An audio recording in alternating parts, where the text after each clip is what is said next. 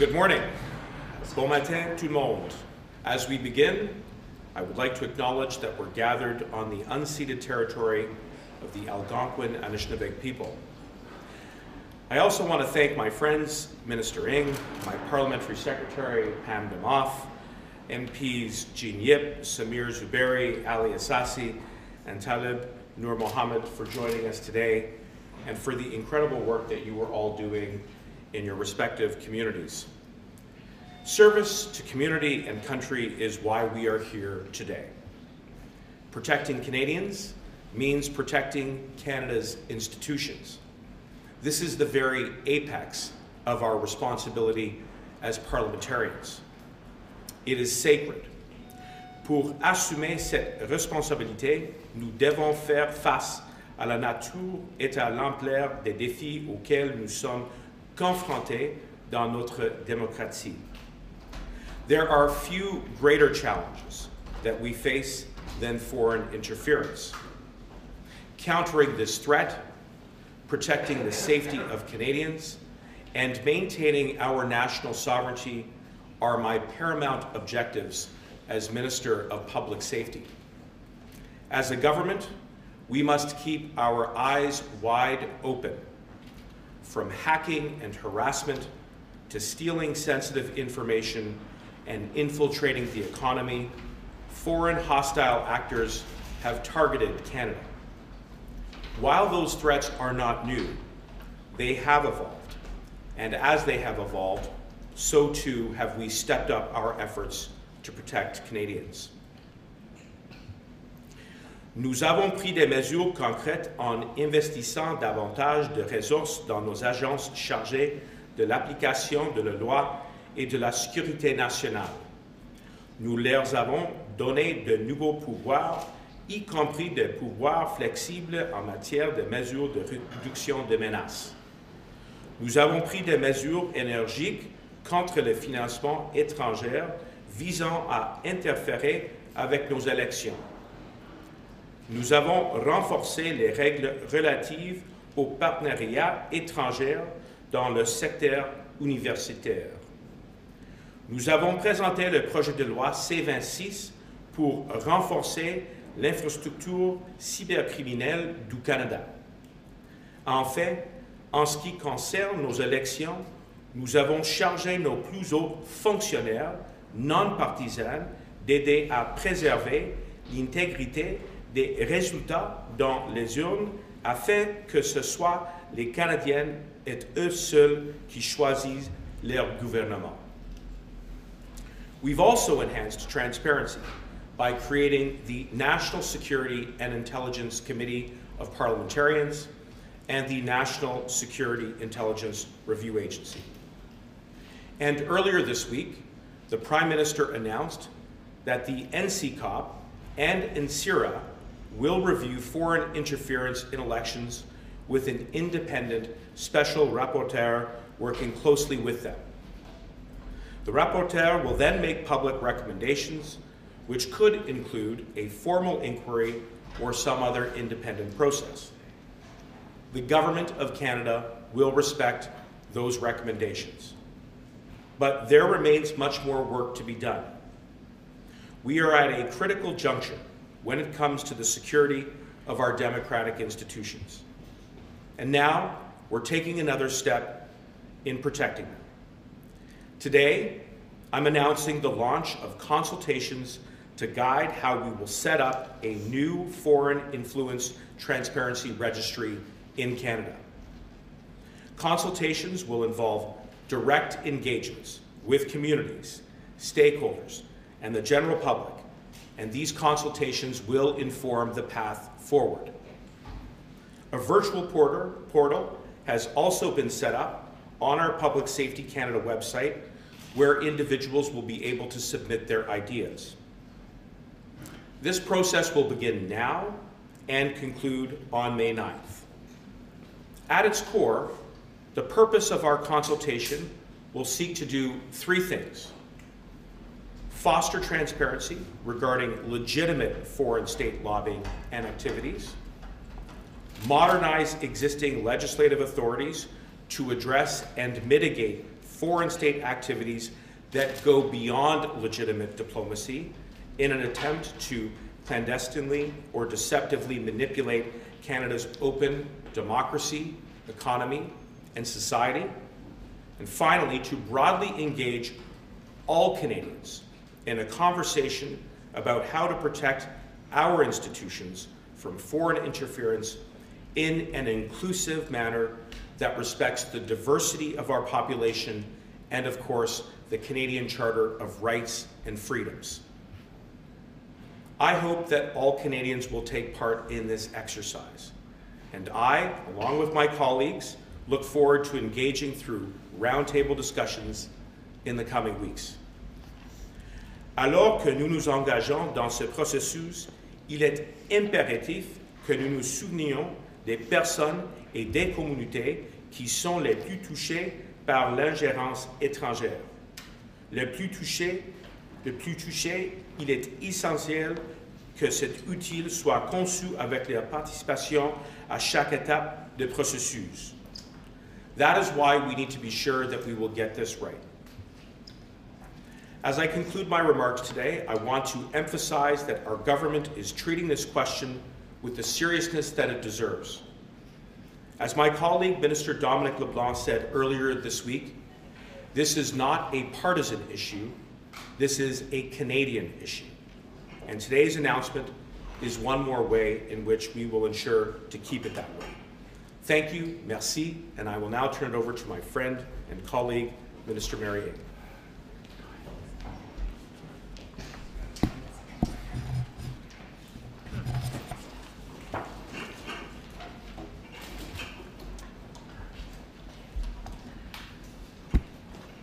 Thank you, everyone. Bonjour tout le monde, and thank you, Marco, for your hard work and your commitment in defending Canada's democracy.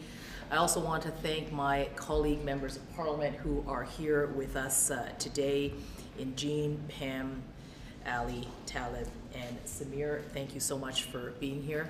Let me take a moment to speak to Canadians. As you heard Minister Mendicino say, it is critical, essential, that Canada's democracy is impartial, independent, and strong. Since 2015, day one of our government, we have focused on strengthening and protecting our democratic institutions. What we're witnessing today is an assault on the institutions that Canadians have worked so hard to build. Foreign interference is something that our government treats with the highest levels of priority and the seriousness that it deserves. But what Pierre Poilievre and the Conservatives are doing is exactly what foreign actors want. They are dividing us. They are playing to our base fears, and they're sowing mistrust by repeatedly ignoring the feedback from our most senior national security public servants, who have struggled to have their voices heard among the partisan political attack on our institutions. And while they are focused on creating this divide amongst Canadians, we are taking action to protect our citizens and our democracy, which is why the work Minister Mendicino is announcing today is so important. We will take the time necessary to talk to Canadians, to understand their concerns and their feedback on how to best implement a registry of foreign actors. I also want to reiterate what the Prime Minister said in his remarks on Monday. Nous devons prendre en considération notre histoire chaque fois qu'il est question d'un registre au pays. We have to be mindful of history anytime we're talking about registries of foreigners in our country.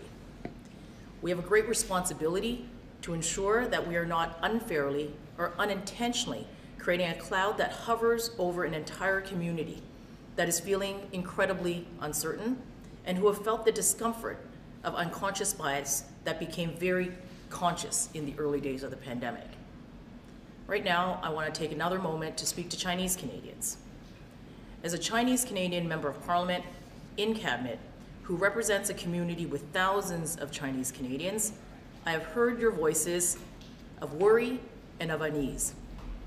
We saw the despicable rise of anti-Asian racism throughout the pandemic, and we are now feeling great uncertainty about the impact of these partisan attacks that sow fear and anger. Like every other Canadian, our community cares deeply about Canada, about democracy, we volunteer, we vote, and we make our voices heard.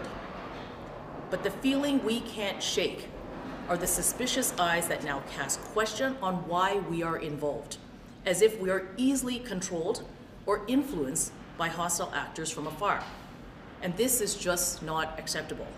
With almost 2 million Chinese Canadians from coast to coast to coast, leaders from all political parties need to take a step back and to step up to ensure that we're not alienating millions of Canadians, an entire generation, from the political process.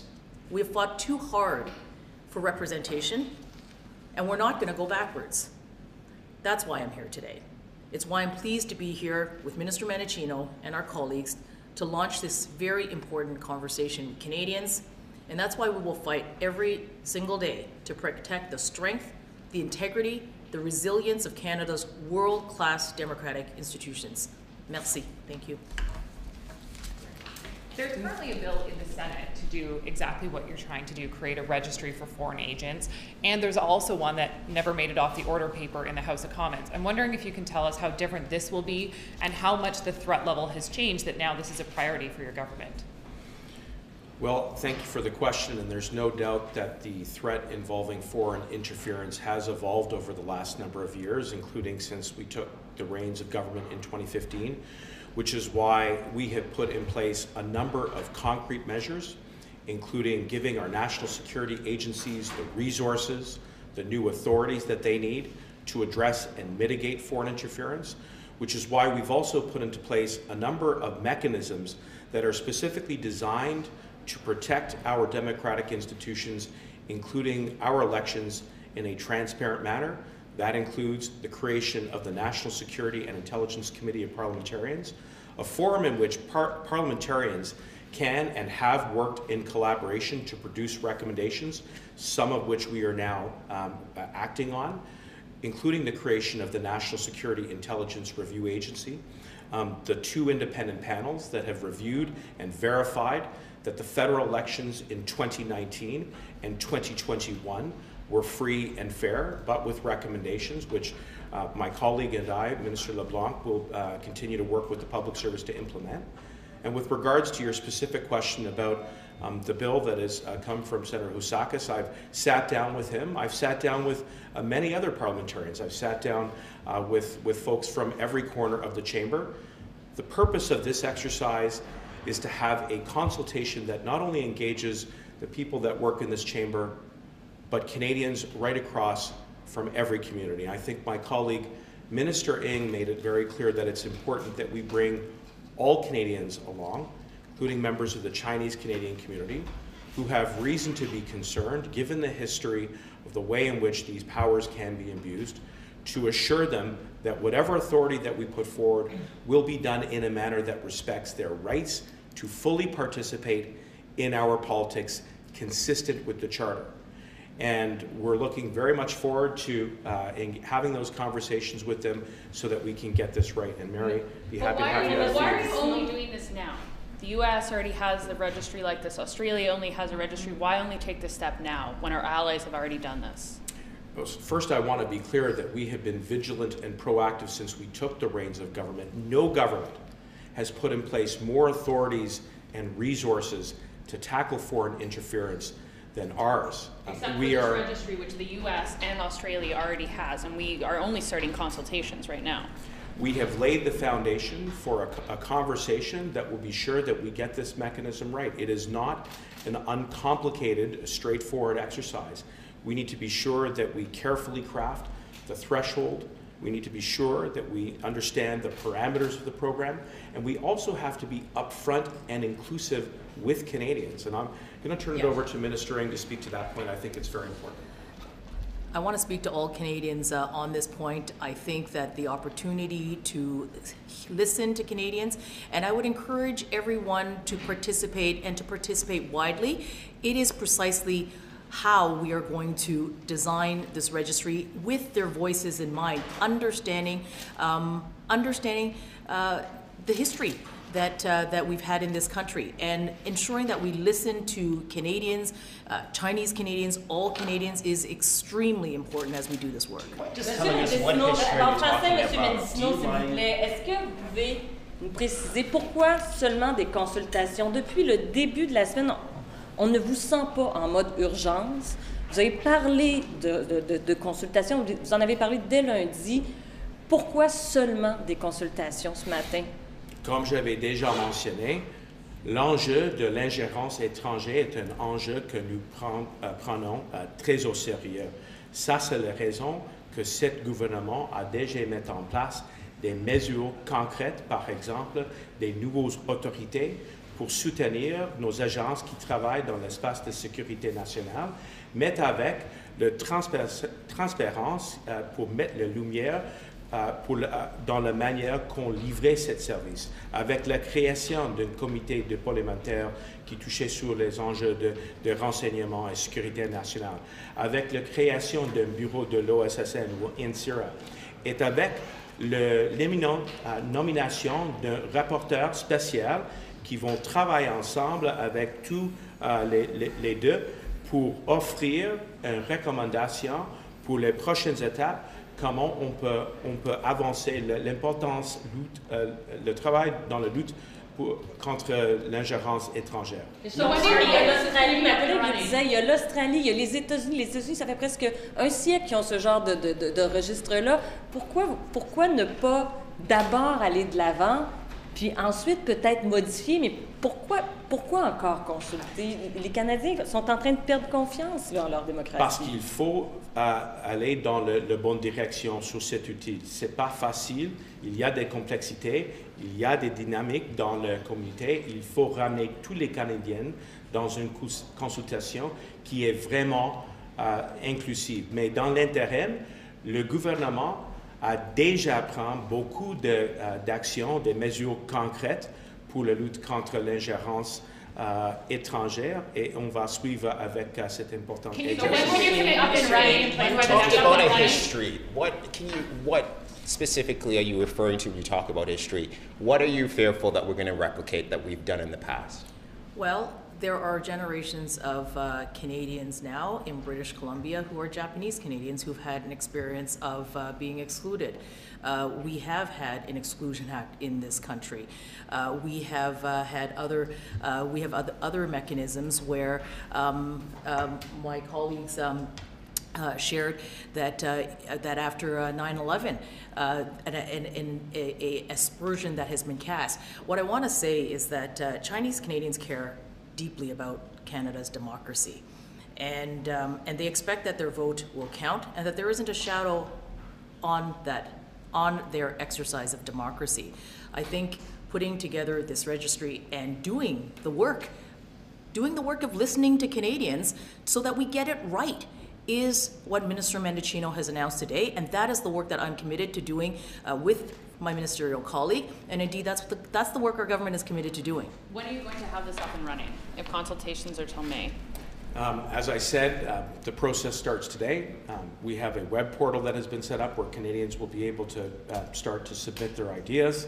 I'm looking forward to doing this work with my colleague, Minister Ng, and others, where we'll be setting up roundtables, meeting with community members, meeting with stakeholders in this space to make sure that we hear their advice and their perspectives, and then to weave that into the creation of this new important mechanism. And it is important.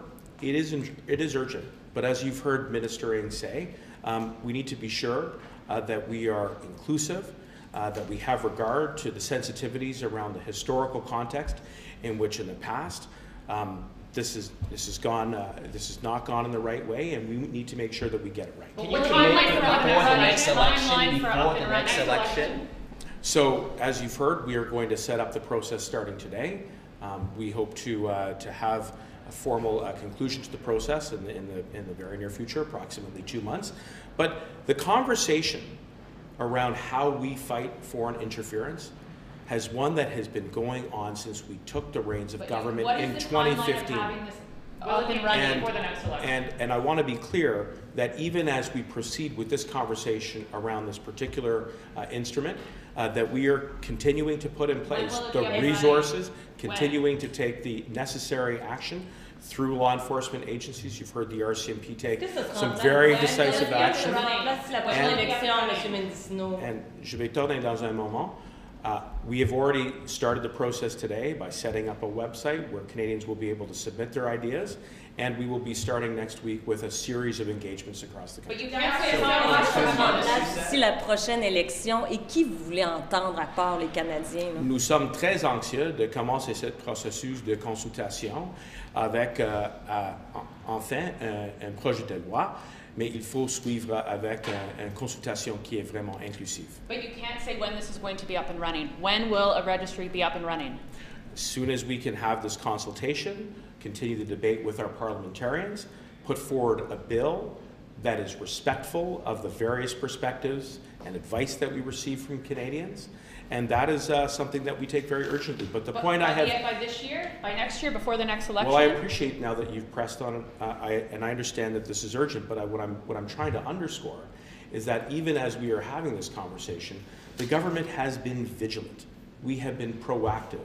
We have been tackling a wide array of issues. You know, you've heard the RCMP say that they have shut down those so-called police stations. Any effort by any foreign power that is hostile to try and undermine our institutions, our economy, the full participation of Canadians, regardless of background in our politics, is unacceptable. And at each and every juncture, we have taken the steps to both address and mitigate those concerns as it relates to foreign interference. This process is running parallel to all of the other work that we have done since 2015, through the creation of new authorities, through the creation of vehicles that raise the bar of transparency, following the recommendations of NCCOP, creating a coordinator within my ministry to bring all of the resources into focus to do this work, making sure that we appoint a special rapporteur to further map out the next steps in which we can do this work. There has been a ton of work done in this government, and at times with the cooperation of the opposition, and that is precisely the unifying call that we are channeling in this conversation. And you just warned us will be up and running before the next election. Realistically, how much of a difference is this registry going to make? Will this prevent the Chinese government-run police stations that the RCMP is investigating in Quebec right now? I think that's a very fair question, and it is important, I think, to underline that while this is a tool that we hope to set up, it is just that. It is one tool. It is not a panacea. It will not stop every potential effort by a hostile state actor to interfere. But when you take this tool and you combine it and stack it with all of the other measures that we have put into place, the resources that we have put into place, the agencies and the bodies that have raised the bar of transparency so we can shine a light on how we do this work, but also bringing along all Canadians, as Minister Ng, I think, has very eloquently put. Canadians can be reassured in our government that we take this issue seriously, in our institutions, our economy, our elections, and that is why, again, this next phase and step is so critically important. Today, China said that Canada should stop sensationalizing them, and they said that they should stop attacks and smears on China. One, do you have any new information on these police stations you can provide? And two, what do you say to China, who's now accusing Canada of smearing their reputation and attacking them? Well, with regards to the last part of your question, I thought my colleague, Minister Joly, spoke very forcefully yesterday in front of the committee that she and our government will never hesitate to stare down any hostile foreign power or state actor, as she has done in the past and as she will continue to going forward. It is regrettable that a Conservative member of Parliament had attempted to undermine the legitimacy of her efforts with a misogynistic smear that is absolutely unacceptable. He should apologize. It is unfortunately part of a consistent pattern by Pierre Poilievre to continue to bend over backwards to make this a partisan issue. Fighting against foreign interference is not a partisan issue. It is a Canadian issue. And all parliamentarians and all Canadians need to come together to make sure that we do the work in a way that has integrity, and that way we can be sure that our institutions are protected from this threat. Monsieur Mendicino, est-ce qu'à la fin des consultations, vous pourriez décider de ne pas aller de l'avant avec un registre? Pardon? Est-ce qu'à la fin des consultations, vous pourriez décider de ne pas aller de l'avant avec un registre?